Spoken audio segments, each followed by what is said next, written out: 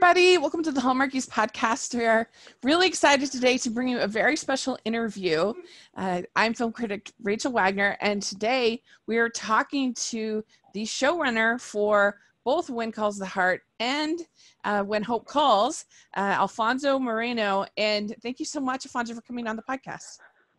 Believe me, I'm happy to be here. Thank you.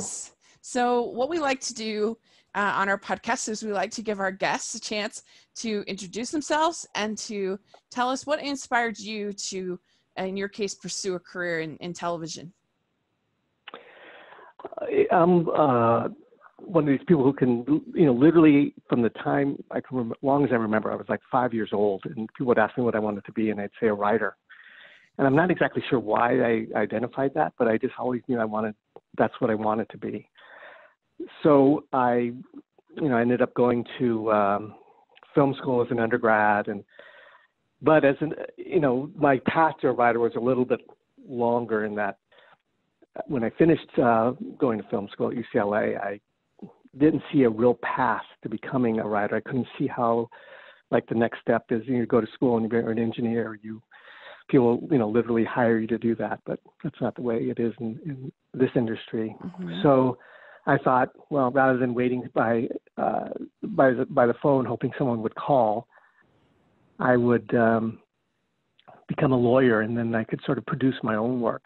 So I ended up going to law school, and I practiced for a few years, and and then after that, I went back to film school and got a master's in screenwriting. But it turned out that becoming a lawyer helped me in a way I had not anticipated in becoming a writer. There are a lot of legal shows, and these legal shows often want writers who are lawyers because you can write legal shows very sort of more realistically. So that was ultimately my path in, is literally soon after I finished my master's program at UCLA, I got, within like 6 weeks, I got my first job writing on a new series, and it was a police show, but it was a police officer's first experience in a courtroom. So they hired me because of my legal experience to sort of make that sort of a realistic sort of story. And then from then on, I just sort of continued on as a writer and then a writer-producer. That's so cool. Yeah, so you started, it was The Guardian? Was your first? Well, no, I go way back. Go way back. Farther back than that. Yeah, I used to write for a show called Murder One, which is a legal show, and The Practice, which is also a legal show. Oh yeah. So those are the first shows I was working on. Then I went to work for NCIS and The Guardian, Drop Dead Diva. So a long. Sort of a longish career, which is always a great thing to have in this industry. That's great.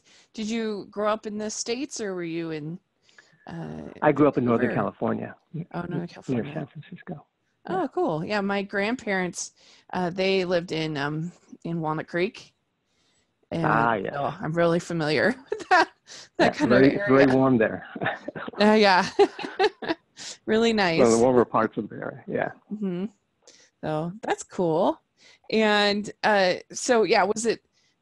was it really, did you have like a freak out moment when you had your first script that you'd ever done? Was that just do you remember that? I do remember that. And what was odd about it is that when you're then at least when I was in film school, to get a master's in film, you had to write, among other, the writing you did was feature films. So I wrote, in order, you have to take a lot of other just basic courses in production and direction, but the writing is all feature. So my first job was to write a television script, and which I had never done before, right? Because they didn't at the time ever teach television writing. Mm-hmm. But it's much of the same sort of basics, but it's just a different, a slightly different animal. Sure. So that was sort of my first experience, and then since then I've just been in television this whole career. But so it wasn't so much as a freak out moment, but it was a quick learning how to do something a little differently than I had been taught in school, at least. Yeah. So you didn't have to do like the whole spec script kind of game, or that kind of a thing? No, I was fortunate because when I was in film school, there was many of the professors were like, had been not in the industry for a long time, and they had and they were tenured. But my thesis script was with a visiting professor who was a working writer by the name of Dan Pine, and he had done a lot of feature films like Doc Hollywood and another one was called Pacific Heights. Uh-huh. So he was really connected in the industry. So, and when I finished my last script there, he recommended me to a friend of his who was just getting a series off the ground. So it was just a really fortunate sort of path in. So I was hired on for his friend series. And then this Dan Pine got his own series, and he hired me for that. And then he recommended me to someone else. So for the first 3 or 4 years, my career was all because of this one professor who just was well connected. So I was very fortunate just to sort of go right into it. That's great. That's really cool. So I'm really curious about the whole behind the scenes of a show. So you have the showrunner, then you have the writers, you have producers, you have the director of an episode, you have all these people involved. So when you, I'm just curious about the decision-making process and how that all works. So do you, as a showrunner, do you come up with the whole concept for the whole season and then you say to the writer, here's what you want to write about? Or did the writers come to you and say, here's what I want to write about, here's my script, and then you work it into the arc of the whole season? What happens is that the writer's room is in Los Angeles, and as the showrunner, I'm the head writer. So I have my writers. We all sort of are in the same room, and we sort of just talk things through in the room. And I end up giving the network and Brad Corvoy, the head of the MPCA, who's sort of the studio in this instance, sort of a document that says this is basically what I want to do during the course of the year, without some specifics, but some generalities. And then, they review it, give me their thoughts, give me their notes on that. And then for each episode, I send the storylines to Hallmark and to Brad Corvoy and get their notes on it, so that script after I get their notes on my proposed stories. And the writers are all in the writer's room with me, so I'll assign them scripts, and we'll work out the story beats in the room, so that when the script comes in, it's already, there are not a lot of surprises because we've worked out what the beats will be. Yeah. And are you thinking more than the season, or do you usually just kind of stay with that season arc? Generally, I stay on just that season arc. Sometimes I'm thinking a little bit ahead, but there's so much that can change within a season. Right. That if I were to go beyond that, it would have gone really way off course. So I have to sort of see how one season ends, and then versus how then I can know where I can start from. At the beginning of season 6 of When Calls the Heart, I knew I wanted to end the season with that dance. Oh, and really? Elizabeth, choosing Lucas and Nathan, seeing that and walking out and seeing the look between them. That's sort of I had identified that moment because I wanted that to, I'd hoped to develop a Team Lucas and a Team Nathan sort of approach to the season. And I knew that if I ended it that way, that the social media would sort of run with that. Yeah. And they did.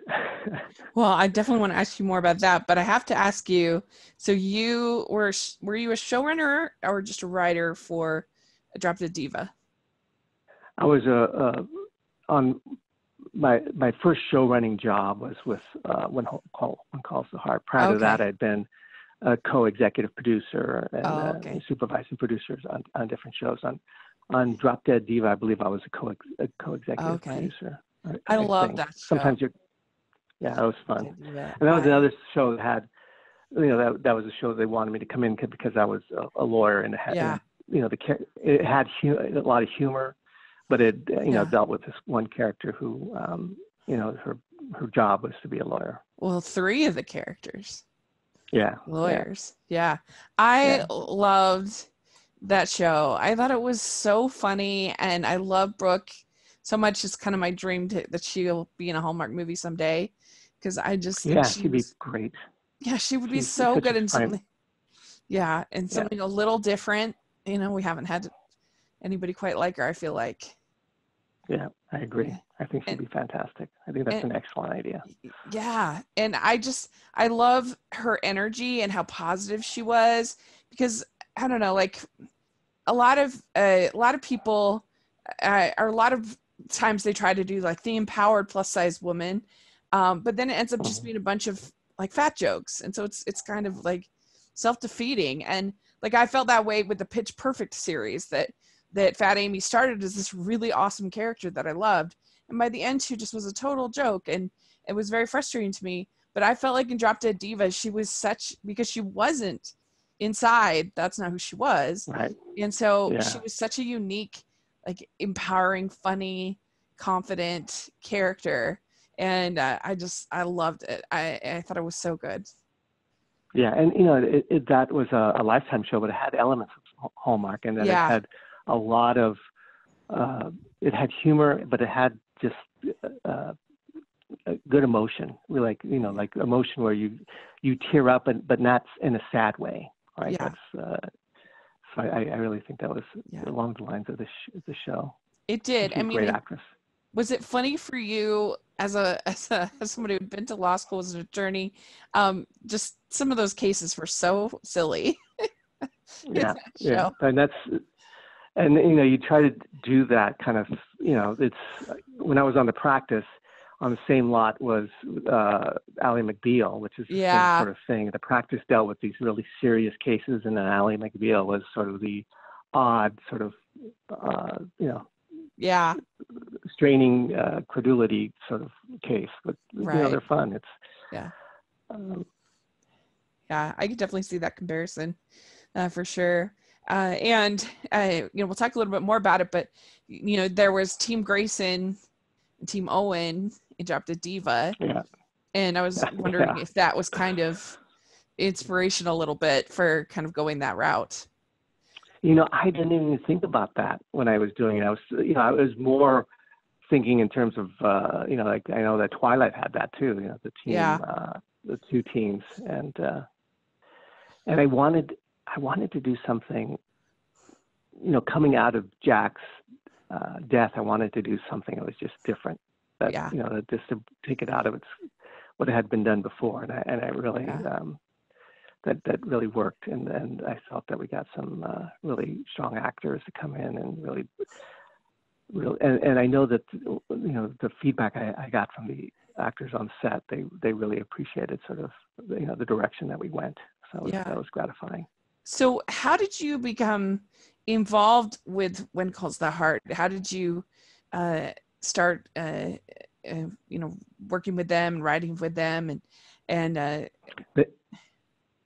they contacted me. In the process in this industry is that they contact your agent or your manager, and they just talk to you, and you come in and you just meet with. I met with the Brad Cravoy, and then I met with Hallmark, and then we just went from there. Mm-hmm.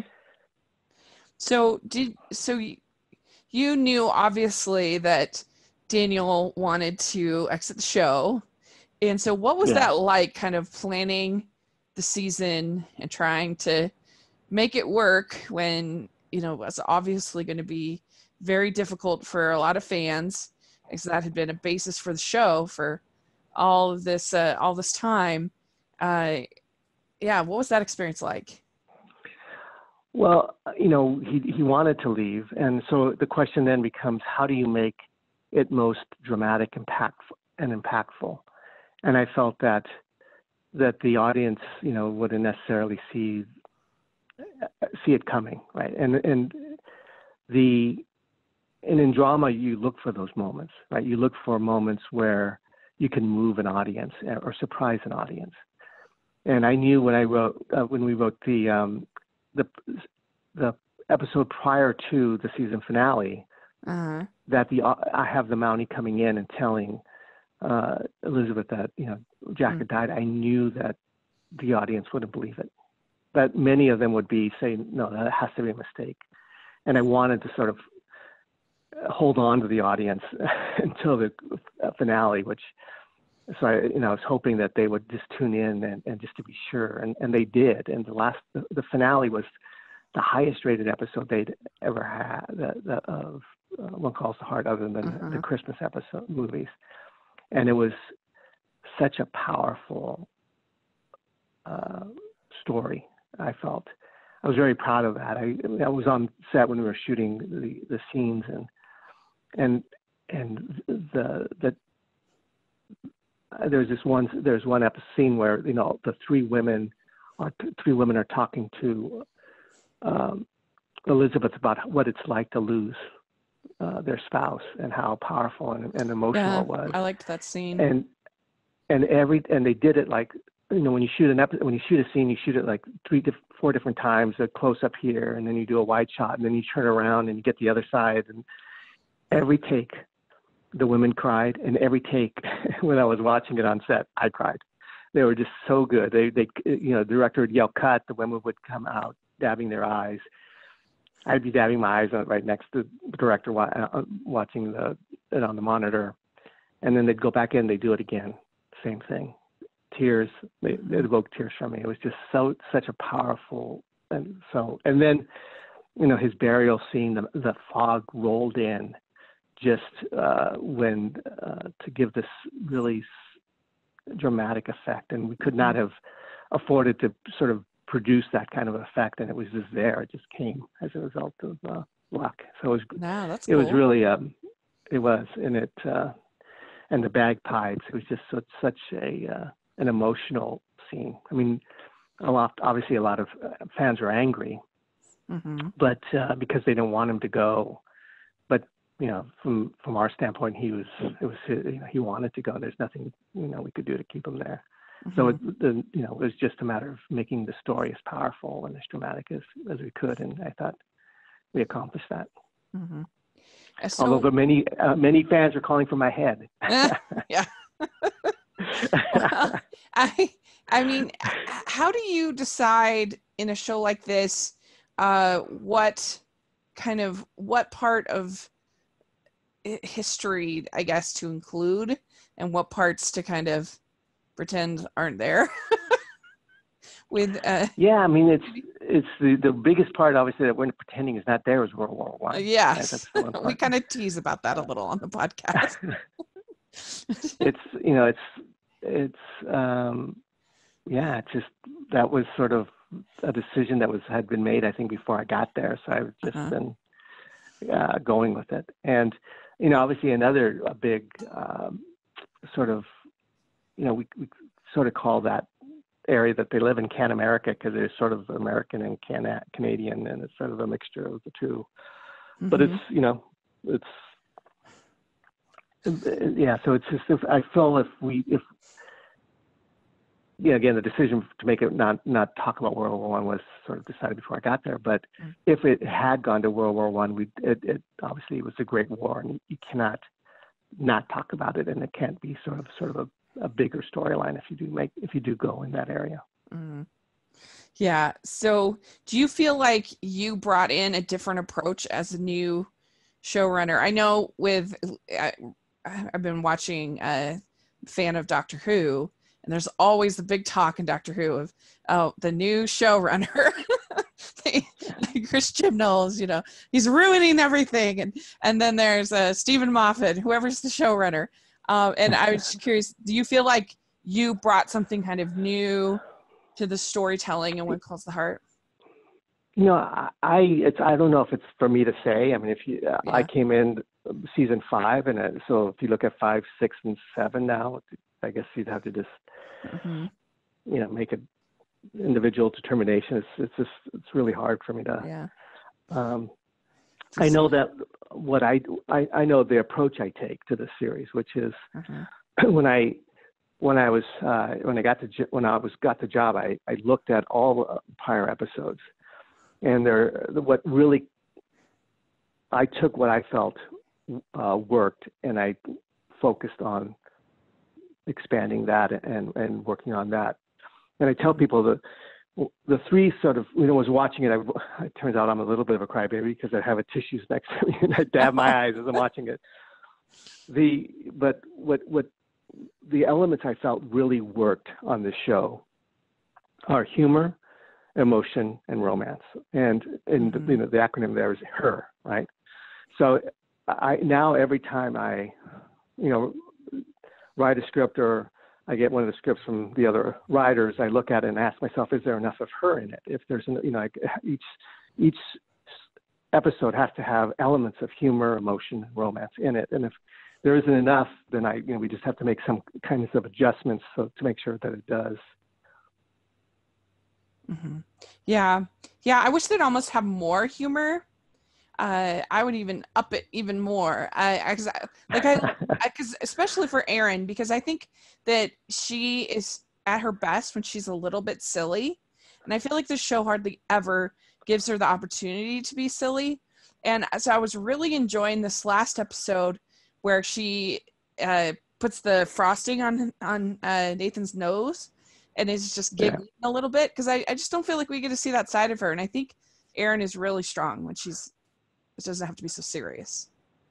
Yeah, she's a very strong actress. I mean, I've told all the actors this, and it's true. I mean, I feel on this show there's a real embarrassment of riches in terms of the acting talent there. I really I know I can write, a whole range of emotions from, serious drama to humor, and the actors can just really deliver. And I'm really big fans of all of them.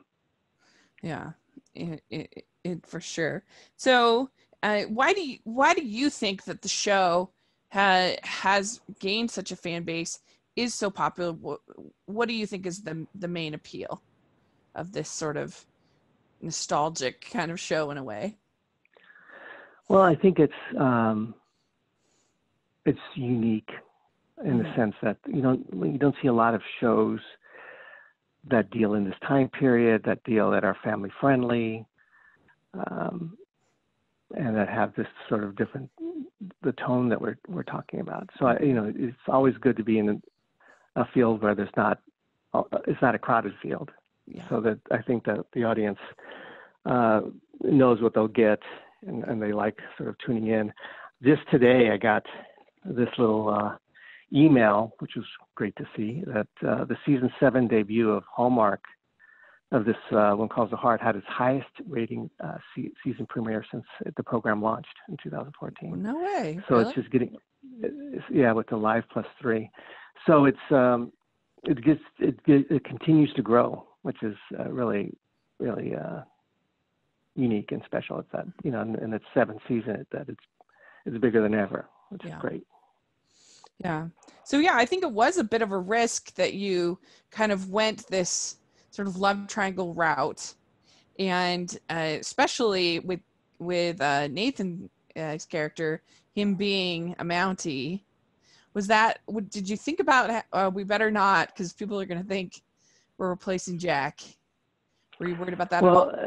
And that's why I needed to add another element and make them different. And what I wanted to do with these 2 characters, that's all right. Oftentimes in shows, when there are 2 suitors, 2 potential, possibilities for a lead character, one is clearly the right choice, and the other isn't. Right? There's like the bad boy, or someone who you don't want the audience to start screaming, "Don't go there, don't go there." But in this, what I wanted to do here, which I don't think has been done a lot, which is create 2 really good choices for Elizabeth. and that it not be an easy choice. Yeah. And I think I've accomplished that. And with two very different characters who offer two very different things to Elizabeth. So that's sort of been and because of that, I think that there are strong feelings about who she should end up with. I mean, you have Lucas, who's the guy who's different, and who originally, when we introduced him, I wanted to create some mystery around him as to whether he was a good guy or not. Yeah. And then, through the course of time, you find out he is. And he offers something to Elizabeth that Nathan can't offer him. But Nathan is this guy who's a really responsible man who's raising his niece and just, has his own strengths. So I felt that, the danger of having another Mountie would be for me to bring a Mountie on the show and make that her only option. And for people to say he's not Jack. Right. What I opted to do is create two different choices and then make Nathan a strong enough option that people would be saying, take him, go for him, right? I'd rather have the audience say that than me as a writer impose that on an audience. We'd like to take a second and thank our sponsor for this episode of the podcast. They are a new sponsor this week. We're really excited about it. It is the streaming service Sundance Now, and they provide a lot of the kind of interesting content, enlightened content that I just experienced at the Sundance Film Festival here on the streaming service. It's only $4.99 a month. And, we live in a prepackaged world when it comes to TV. We're spoon-fed reality junk, competitive dating shows, and singers behind masks. And we need stories with thought behind them sometimes. And, we get that in Hope Valley, but sometimes we also need something that's a little bit different from different perspectives. It's good to have both. And I think it's something that can be good for your soul, some diversity, some different topics. And that's what you can get in Sundance Now. It's an ad-free streaming service created by AMC Networks for people who appreciate thought-provoking storytelling and fresh perspectives. If meaningful shows are your escape, then Sundance Now is the destination. They offer true crime series, dramas, and thrillers from all over the world. Their original series, McMafia, State of the Union, and The Cry have received international praise and awards. One thing that the Hearties might be interested in is they have a very recent version of Wuthering Heights. If you like costume dramas, which I do, I really enjoyed getting a chance to see that. And they just have a wide variety of shows plus curated content. So definitely you should check that out. $4.99 a month. And right now you can try Sundance Now free for 30 days by going to sundancenow.com and use code Hallmarkies. That's sundancenow.com. Use code Hallmarkies for 30 days of free streaming. Yeah, I know. I think it's true. I think you've done a good job with that. Because I think side of me wants her to pick Lucas because I think that it would be more interesting for the character. But Nathan is probably the more sensible choice, especially that, they both be parents. So they'd have more in common. But Lucas builds her a library. I mean, come on. I tell you, even among my writers last year, it's like, I'm Team Lucas, and some of that, same writers are saying, last year was like, I'm Team Nathan. Now this year they're saying, now I'm Team Lucas. So there's, people are, even in the writers' room are changing allegiances. Yeah. One thing I wondered about, so they have been trying to kind of give this redemption arc to Henry Gowan. And the only thing that kind of worries me about that is that I feel like the show's going to be kind of left without a proper antagonist. And I think you need that because you need conflict because that makes the story interesting. And so how do you feel about that, about Henry Gowan? Well, yeah, I mean, I think Martin Cummings is a great actor, and I really love writing his stuff, and he's enjoyed this journey. The key to Gowan is that you not make him a good guy, you make him a complicated guy, and that's what I'm trying to do this year. I think that, it's for me, the drama is more fun when characters are faced with difficult choices, and given their sort of personality bent, they maybe opt one way versus the other, as opposed to giving the character who's just like a arch bad guy, like a bad guy. I don't want none of these guys. I want them to be bad. And the advantage for Gowan for me was that he was a bad guy initially, and I could then now I've made him, I believe, more complicated. And that isn't to say I've made him a good guy, and I want to see how I want to put him in a position where he has, difficult choices, and where, people see him in a certain light because of what he did in the past, and and whether and how he sort of ultimately makes the tough. I want to present tough decisions for him, and I want to see how he sort of makes whatever decision he's going to make. Because that's really the fun. That's the fun of writing for something or someone, is to put them in that position. Yeah. So last year you were put in the position of having to remove Abigail and Cody from the season, and you had about 6 weeks, maybe something like that.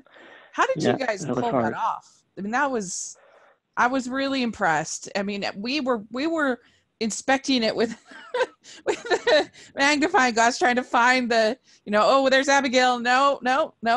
And I was really impressed how you guys pulled that off. I mean, what was that like? It was hard. It was difficult, and it was just from a writing standpoint. I mean, put aside sort of the emotional component of knowing Lori and having to do that. Mm-hmm.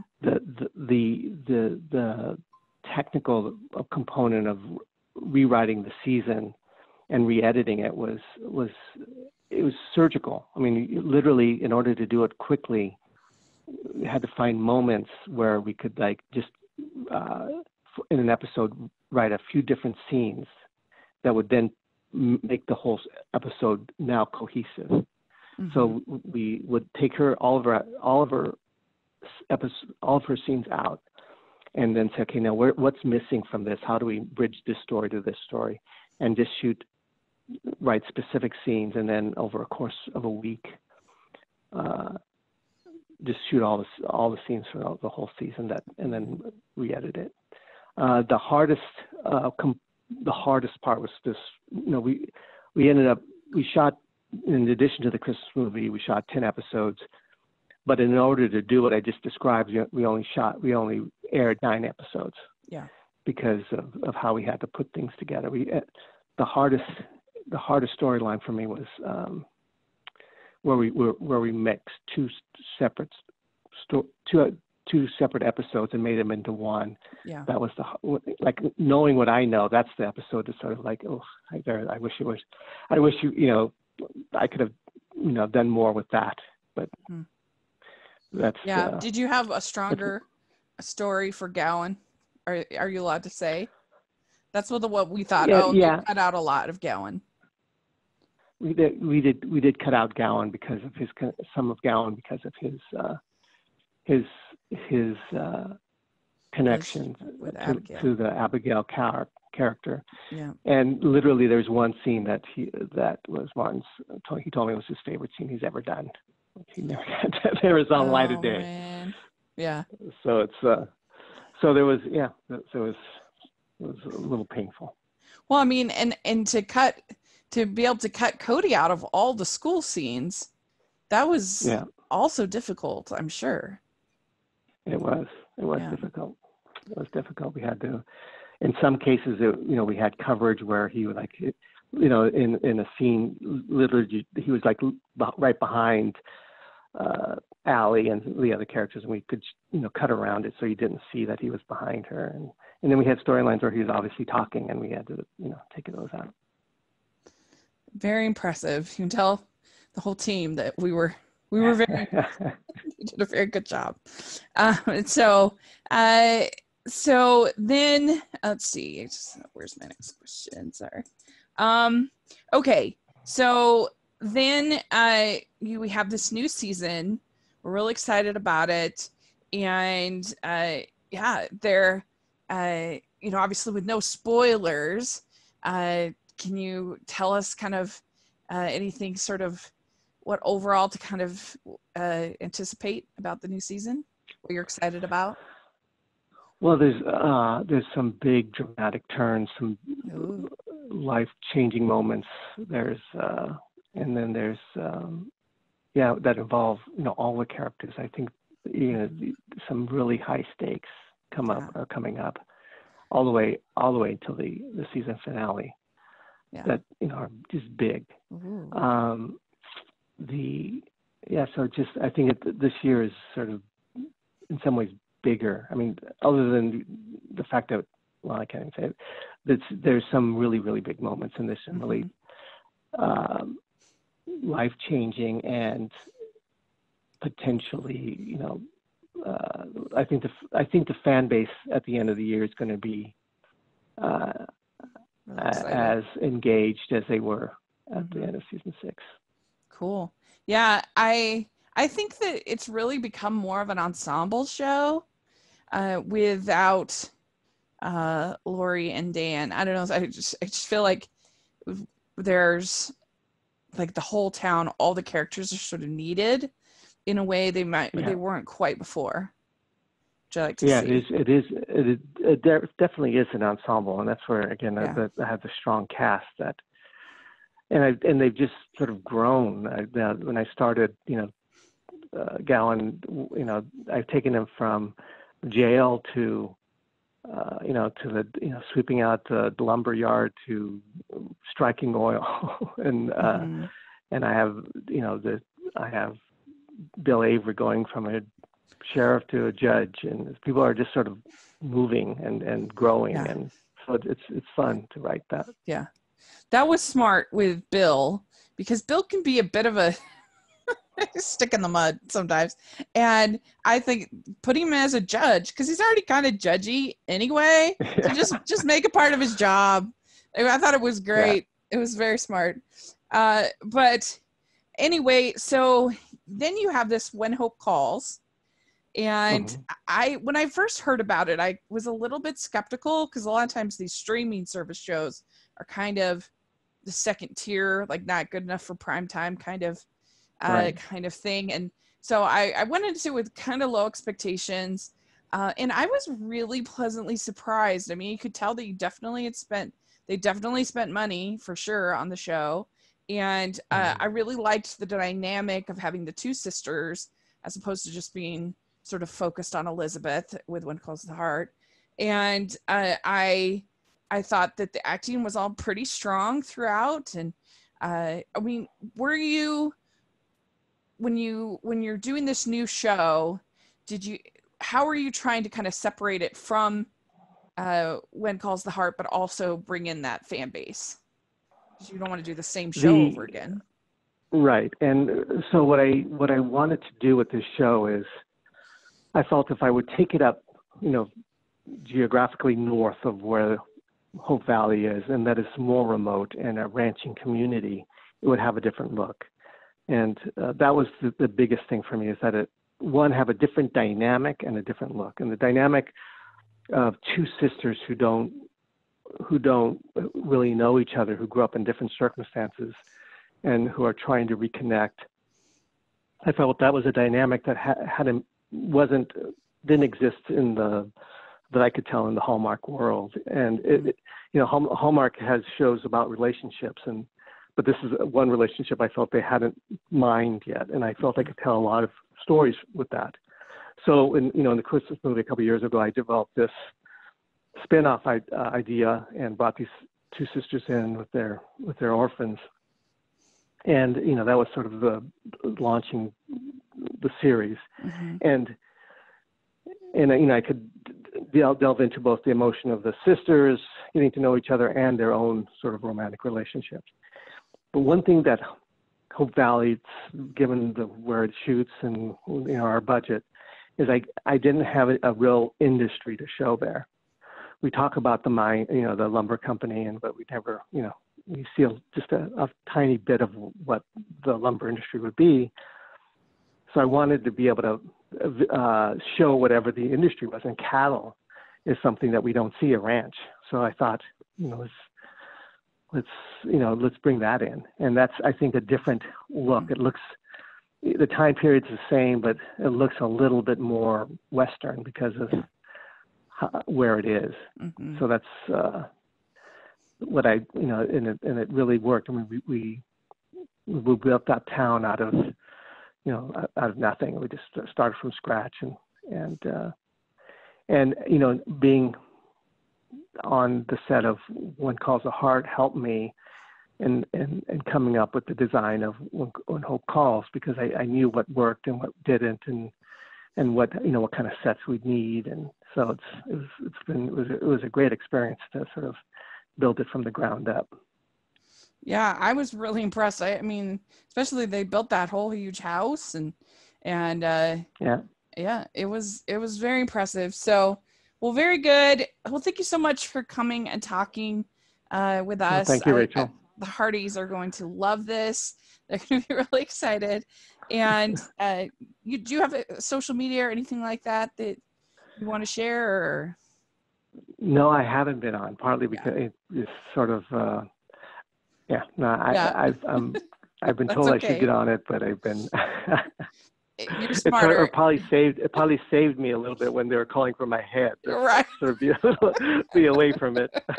I don't blame you at all. So, well, very good. Well, thank you again for coming on the show.